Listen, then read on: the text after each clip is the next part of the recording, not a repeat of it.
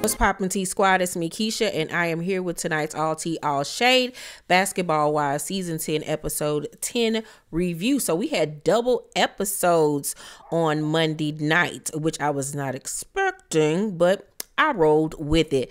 I apologize ahead of time if you hear barking or howling in the background. My neighbors up above have a dog that will not shut the hell up, so forgive me for any background noise. Now let's get into tonight's episode, or last night's episode. So we start off the episode with Jen visiting the famous beautician Elgin Charles at his Beverly Hills beauty salon. He has been in the business for over 20 years doing all of your favorite black actresses' hair. He was married to Jackie Harris. Remember, he had a reality show back in the 2000s. Elgin is a mess, honey. And so Jen goes to him to show her her new hairline called Redefine. You know, she's selling bundles now, honey. And Brooke comes to, you know, just spend time with her, show her support. And Jen lets Brooke know that Jelani will be at the party and that she's really happy she met him. And I was like, bitch, you better be, because Jelani fine ass is bae, honey. And if you don't want him, we will snatch him. So Angel talks on the phone to her sister about being nervous about having the baby. She's just afraid that something might happen during the C-section, and that she's been getting iron infusions every 48 hours because her iron levels are beyond low. And, you know, it was just nice seeing her have a sweet conversation with her sister. So Jackie has decided to get back into acting. Like, she's dead serious about this. She's taking headshots. She want to be the next Catwoman child. Jackie is funny as hell. She recently just got a role in this Christmas movie, and she just back out here doing it. And Jackie is just funny to me. So whatever makes Jackie happy makes me happy at this point.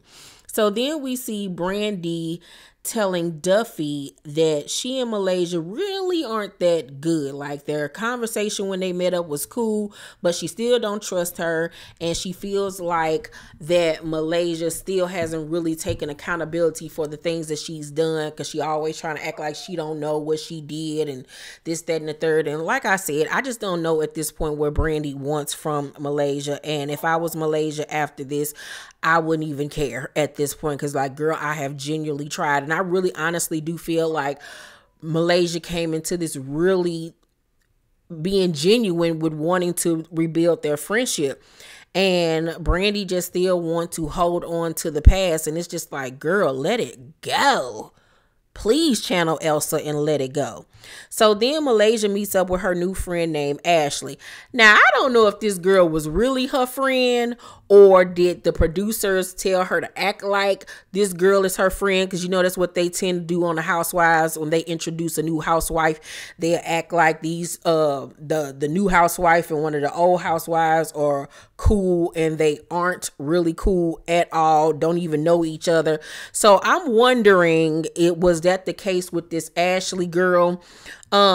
She says that, you know, she's a new friend and they've been kicking it, and I'm knowing at this point, yeah, this girl is about to come on the show and cause some drama, and this is about to be some mess. We then go to Jen visiting Angel at her store, because she's having Angel design her outfit for her hair bundles redefine launch party, child. Don't give me the line.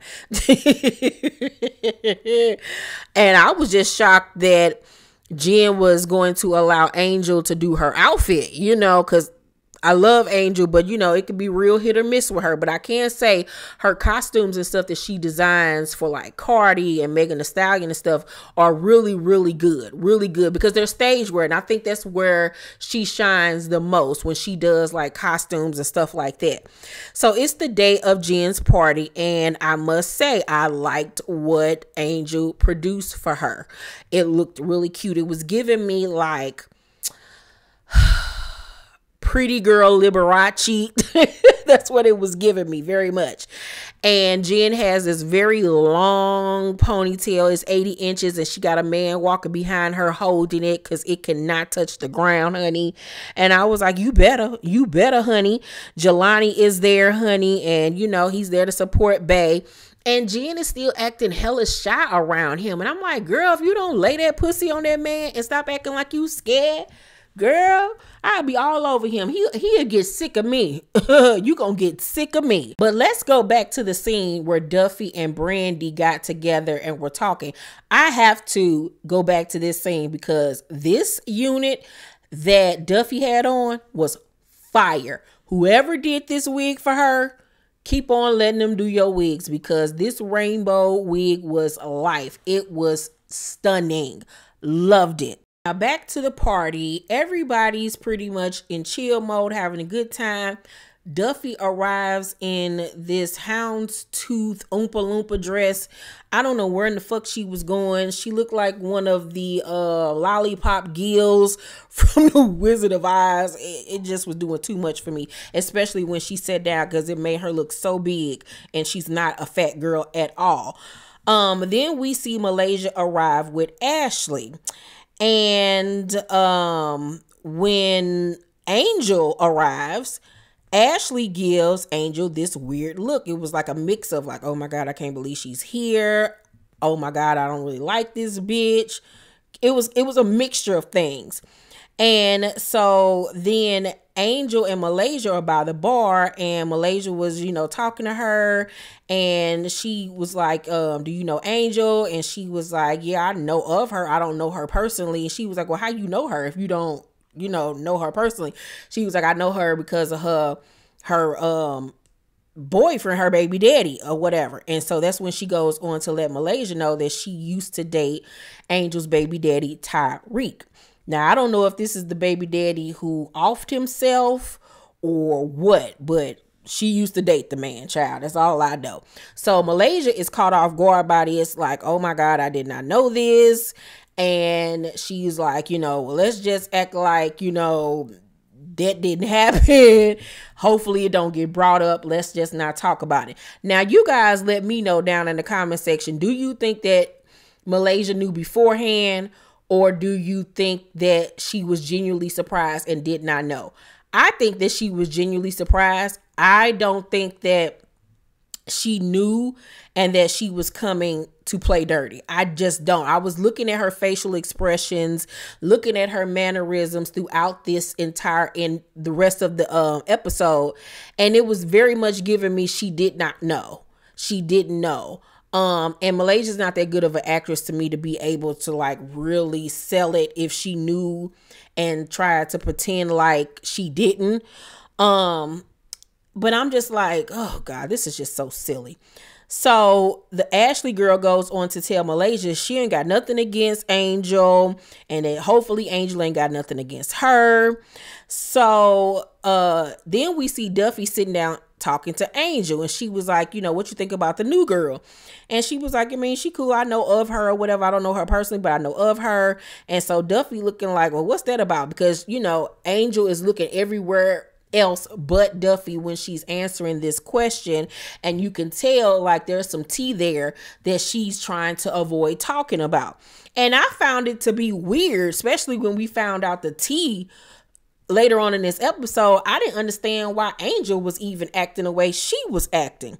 So Malaysia and Ashley then come over and sit with the rest of the girls, and then Duffy kicks shit off by saying, you know, it's some new people in the group and I just want to know more about you. And I'm like, Duffy, please. Like, Duffy is really getting on my nerves, being messy, starting shit with folks, being rude. Like, what was that for? Like, if you wanted to know, you should have asked fucking Angel. You don't even know this girl.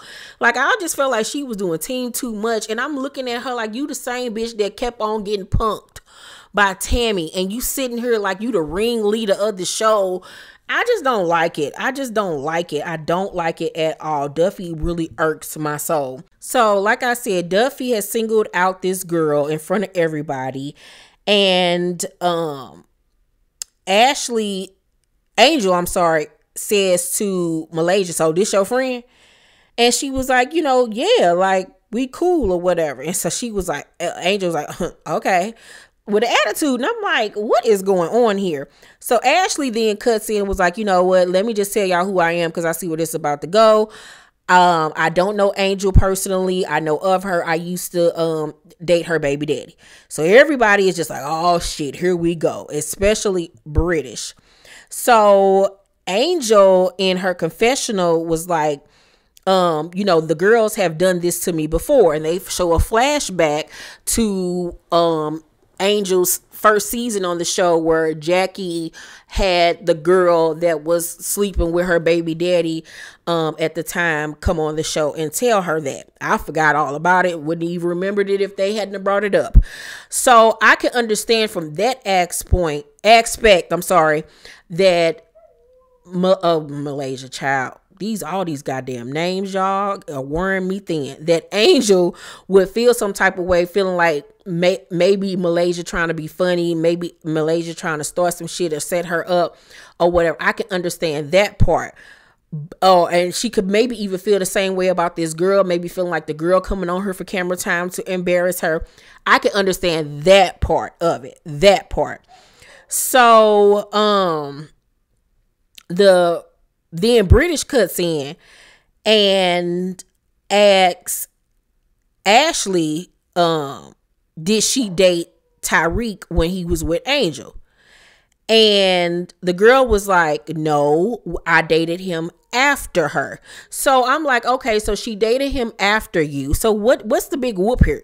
I'm not understanding, like, why you feeling uncomfortable being around this girl. She didn't fuck your nigga at the same time you was with him. Like, what's going on? Like, huh? Like, that's why I'm like, what is all the animosity for? I'm not understanding this. I'm really not. She just told you I ain't got no problems with you. I wasn't fucking him while he was with you. So what is the problem? Then British get to calling Malaysia messy and saying that she keep on bringing people around that people don't get along with. And they flash back to when she brought Zell around. And I'm like, little do they know that Brandy was hitting up Zell trying to kick it with him. So it's just like, it's just a bunch of mess at this point. And British can have her feelings, but I felt like she was doing team too much. Cause like, this ain't even had nothing to do with you, Thunder Thighs, nothing to do with you at all. So British is like, she didn't know Brandy. Malaysia was like, I didn't know. I just found out about this. British was like, she ain't know Brandy daddy died. She ain't know Zell and Zell and Brandy didn't get along. And so at this point, Malaysia has had enough, so she gets up to leave. So things will not continue to escalate. She like, I'm not about to be these folks puncture bag. I didn't do nothing wrong. Ain't nobody gonna allow me to speak. Fuck that. So Brandy was like, why are you walking away? And she was like, cause I need to walk away. But Malaysia ends up coming back and sitting down. So Brandy was like, you got to stop walking away. Walking away makes it bigger than what it is. And Malaysia then goes on to stress that she just found out. And I'm like, if y'all listening to this girl, she telling you she just found out. She didn't fucking know. So why wouldn't y'all then give her grace? Why does people have an attitude at this point, especially you, British? So British is like, how do you expect us to be cool with you when you doing this shit? And Malaysia's like, you don't have to be cool with me. And she was like, I won't, because you messy. And then Brandy come cutting in times. I'm just gonna let y'all know now, if y'all bring a bitch around that used to date Jason, it's a problem on site. So Malaysia looking at her like, really, Brandy? Like, I thought we was moving on. Like, what type of time is you on? Like, really, bitch? And I understood where Malaysia was coming from. It's like, damn, bitch, like, regardless of where we at in our friendship, like, really, you gonna try to make the situation worse and try to, like, convey like I really was on some messy shit. And then I'm looking at Brandy like, girl, what you talking about if somebody bring one of the hoes Jason used to date around? Jason could have dated everybody in LA, bitch. So you might be sitting next to a hoe right now as many women as he fucked around on you with. That could be anybody, bitch. You can't walk out your house if that's the case. You sound a dummy. And I wish somebody would tell her about herself. So then at this point, Malaysia walks off again. And I'm like, girl, yeah, just walk away, because these hoes are silly and they stupid. So British as she's walking away, says she gonna walk away because she knows she full of shit. Malaysia had it at that point, baby. Malaysia turned around real quick and was like, first off, you don't know me. And British standoff was like, you don't know me. And they in each other's faces. And Malaysia's like, you know what? Come on, sit down, sit down. And so she was like, look, you don't know me, so just stop talking about me. And she gets up to leave again. And British was like, you a weird ass bitch. And Brandy stupid for even talking to you. And Brandy like, damn, bitch, really? She was like, yeah, she a weird ass bitch. And I'm like, girl, you still tripping off some shit that happened 10 years ago, because they show a flashback to British first season when she felt like Malaysia wasn't trying to give her the time of day. So you still harboring on some shit that happened years ago. Why do you care whether or not a bitch want to get to know you? Fuck her if she don't want to get to know you. Because other than that, what do you have? What reason do you have to come at Malaysia that way when you don't even know the story, the tea, nothing? And I just felt like she was doing too much. Angel is a grown ass woman that know how to defend herself.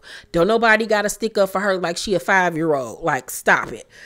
Overall, I give this episode a B-, because, like, can we be rational thinkers in this group of women? Like, really? And then I'm like, British, you got bigger things to worry about, because I still don't understand why you kept on bringing your thieving ass allegedly on television, knowing you was out here allegedly doing the things that you were doing. Like, make it make sense. Like, oh, girl. Anywho, let me know what y'all thought about tonight's episode. Once again, do you all think Malaysia knew and was trying to be funny, or do you think that she genuinely did not know? What did you think about Brandy's reaction? And let me know what you guys felt about British's reaction as well. Let's talk down below in the comment section. Make sure to thumbs up this video, like and subscribe, and hit that notification bell button. I love you guys, and I'll see you on the next video. Bye.